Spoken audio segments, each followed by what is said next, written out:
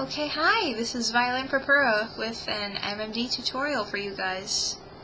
I'm going to show you how to work the Miku Miku effect bomb. For those of you who have trouble with this, what probably happens is, here I've opened up MMD and I've already hidden the coordinate access and I've zoomed out a little bit. So I'm going to load the X file for the bomb. Bomb, nuke, and splash all work the same way. So what you do for bomb, you do for nuke, etc. So I'm just going to open up the bomb X file. Okay, so chances are if you've tried to do this before, all you get is nothing. See, I'll put the shadow on and you just get this strange shape. Okay, well what you want to do is this. I just found this by playing around a little bit.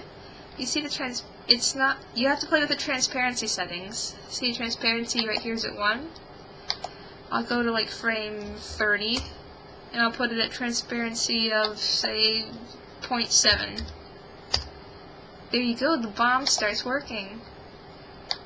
Okay, then go to like frame 70 and put it at 0.01.